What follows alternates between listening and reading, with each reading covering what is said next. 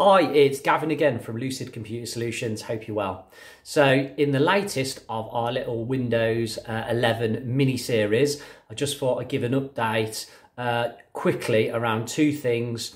The most common question we're getting is when can you expect to get Windows 11? So I'm just going to reiterate that. I do think I touched on it in one of the previous videos, to be honest, but because lots of people are asking about that, I just want to quickly run through that again. And then I also want to go through the first real problem we've had with Windows 11, which we've not yet been able to resolve. And I'm wondering if the community out there might even be able to help us with it. So first of all, when can you expect to get Windows 11? Now, there's no set timeline here. So Windows 11 is available, but when you are offered it on your computer will vary.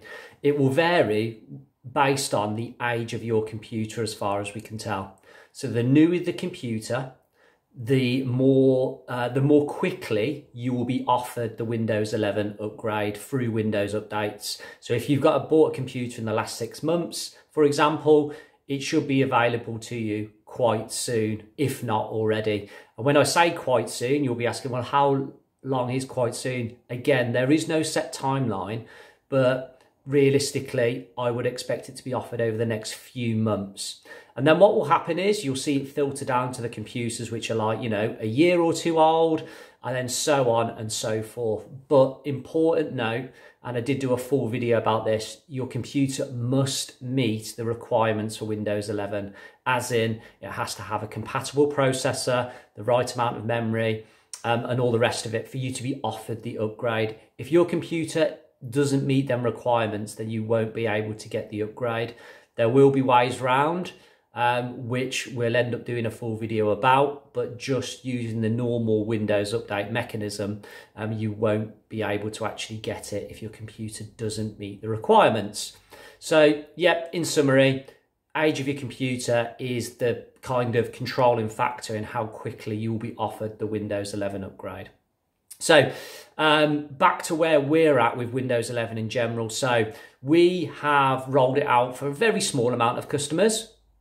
Some, because of their requirements, are sticking on Windows 10 for now. And don't forget, Windows 10 isn't going anywhere. It's fully supported for like another 4 years or so. But we've rolled Windows 11 out for a number of customers. And this has been a little bit trial and error. So overall, it's been very successful, well received by the customers. They've been able to adapt to using Windows 11 without any major problems.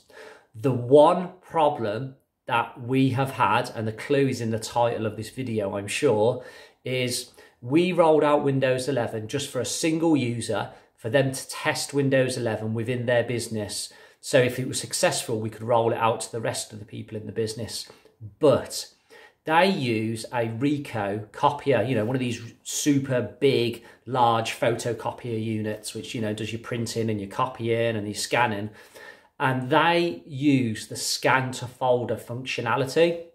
And they want to be able to scan directly to a folder on their computer, something which works seamlessly on Windows 10. It works throughout the rest of their business, no problem at all. They were the first Windows 11 computer, and we could not and still cannot get the scan to folder facility working with the Ricoh copier and a Windows 11 computer.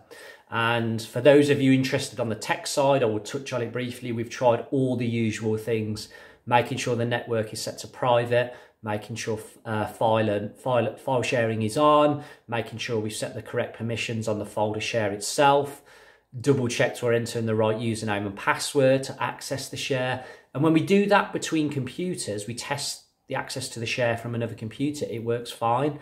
But the Ricoh copier will not place the actual scanned file onto the computer. It just never appears.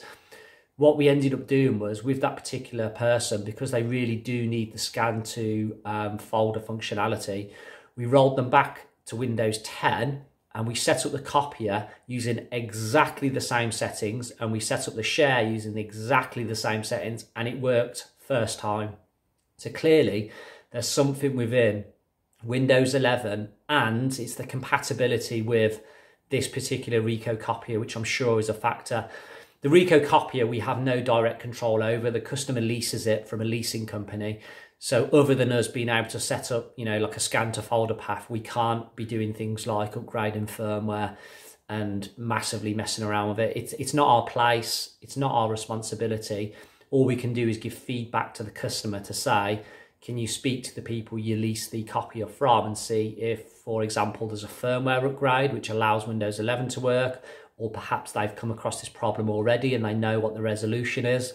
But yeah, we spend a decent amount of time in this. A couple of different techies here tried for a number of hours to get this working. And in the end, because you have to bear in mind with us, we can't just keep exploring the problem. We have to get the customer working as well.